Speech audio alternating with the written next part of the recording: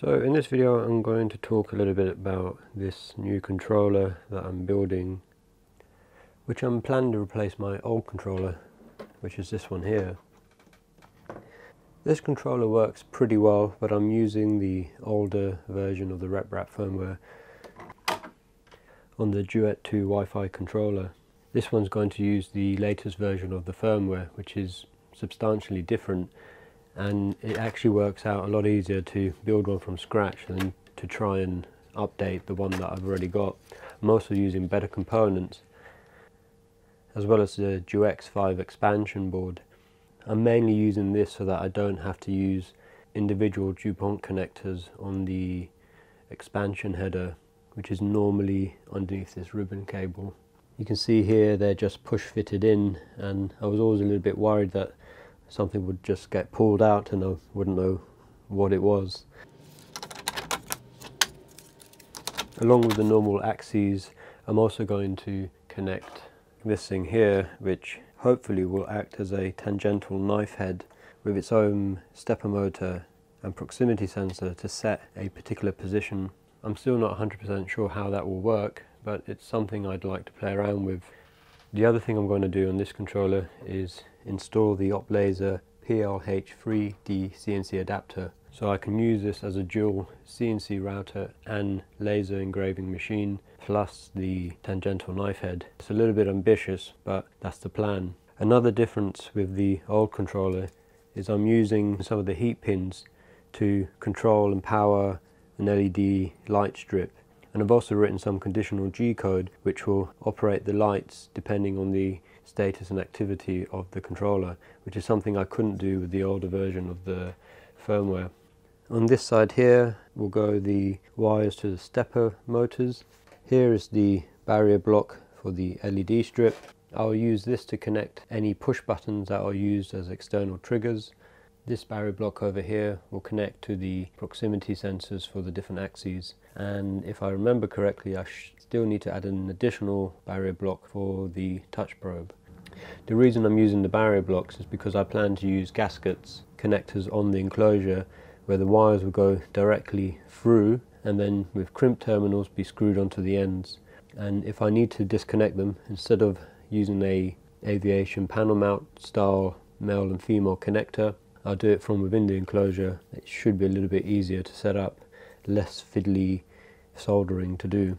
Over here I've got some 24 volt relay modules which are opto-isolated, and I'm using to step the voltage down between the controllers and the external signals. So for example, the proximity sensors, which can use up to 36 volts, will send their signal to the input point on the relay module, and then the lower voltage, which is either 3.3 or 5 volts, will disconnect or connect depending on how the firmware has been set up.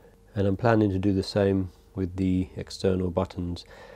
I probably could have got away with going directly to the terminals on the individual push switches, but I thought I'd maintain the same method throughout to try and limit interference affecting the signals. Another change is I'm using a good quality power supply by Meanwell, and I've swapped over to the RS510 VFD from RS Tools. This is going to be a little bit interesting to work with because I think, even though the manual is more clear, surprisingly there may be less features on this than the NFLix-in one that I was using previously and which I'd bought from China. On this controller I've got a latching switch which toggles a setting on the VFD and allows me to go from the voltage going into the VFD to set the speed from the controller to using a potentiometer. And this is a really nice feature to have while you're cutting, because if you've made a slight mistake with the speeds on certain materials, you can adjust them manually. You can also use it to help you do tests when working with new cutting tools and materials. I'm not 100% sure whether that's possible to do with this variable frequency drive here. So I'm waiting for a smaller power supply to come, which I'll connect over here, and that power supply will be dedicated to the OpLaser, and it is advised to use separate power supplies for your controller and whatever drives the stepper motors from what is driving the laser. Along with all that, I've got my barrier blocks here which separate the 24 volt power to different areas and is an easy place to locate and disconnect stuff. Down here I've got two sets of analog in to PWM converters which will eventually go to the controller and operate it. Although again, I'm not entirely sure how it works with this particular VFD, whether I need a separate signal to turn the spindle on and then another variable voltage signal to set the speed. I suspect I'll need two, so I've left two down here. If that's not the case, then I'll take one away. So I've got a couple LED lights here which actually are not going to be used as LED lights. I was just checking that the signal worked when I was playing around with the config file and firmware, but these will go into the input terminals of this 2-pair 24 volt relay module, and the relay module will be connected to the power on some sockets which I can control, which I'll later connect either to a dust extractor or a fume extractor or some disco lights. So this video doesn't turn into one where I talk about stuff I either did or I'm planning to do. I'll show you how I mounted the 2-channel relay module and crimped some terminals. After marking through the openings of the relay module with a long reach pen and pushing a point onto the metal backing plate, I drilled some 3.2mm openings with a stubby cobalt drill bit and my sexy new 12 volt 4-speed fine drill. I deburred the back and then grabbed some 3mm hex standoffs and loosely fitted them in place with the male end facing upwards. I put the relay module onto those threads and then tightened the fixing screws from underneath. I also took the module off and used a nut spinner to tighten them up ever so slightly more. I gave the area a good vacuum and secured the relay module down with some female to female hex standoffs.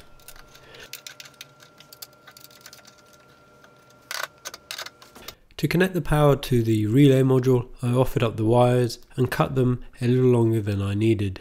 I then stripped about 9mm off from one end of both wires, twisted the core and crimped the boot ferrules in place.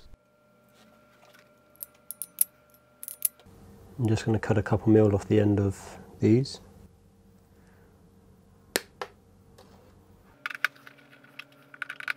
I cut about 3 to 4mm off the sheathing on the opposite ends of the wires and then crimped some insulation fork terminals on, essentially using the same method but with a different crimping tool.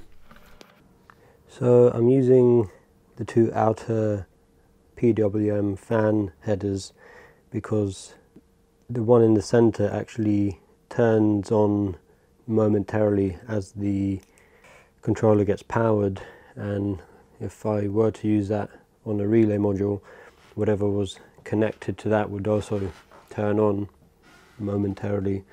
To connect to the Duet 2 pins PWM fan headers, I had to make up some wires using the 2.54mm crimped terminals and the two-way shells provided with the controller. I began by stripping 2mm off the sheathing off the end of the wire and then twisted the core. I then took the crimped terminal and placed it into the 0.25mm jaw of my SN-28B crimper.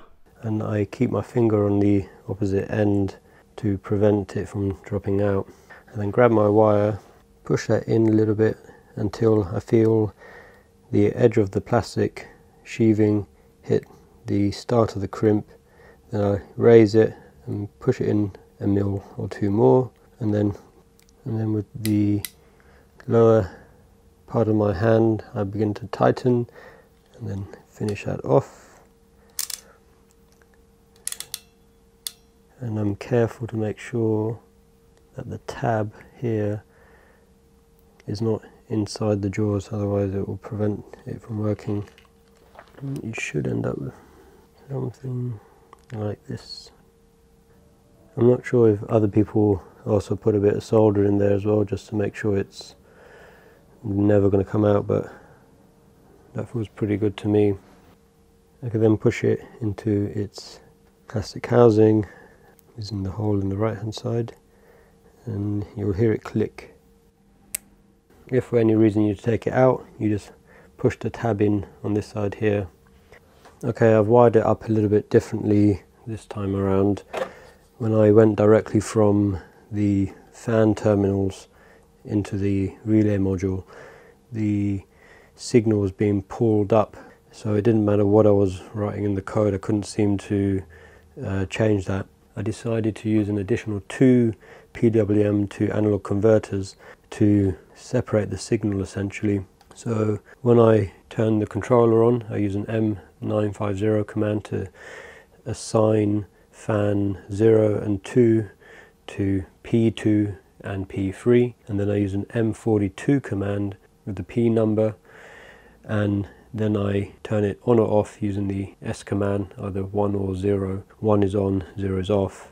On the config file it specifies to turn them off, and then I'll add the relevant commands in whatever start code I generate for CNCing, so that the relays turn and then I can control a extractor or fan.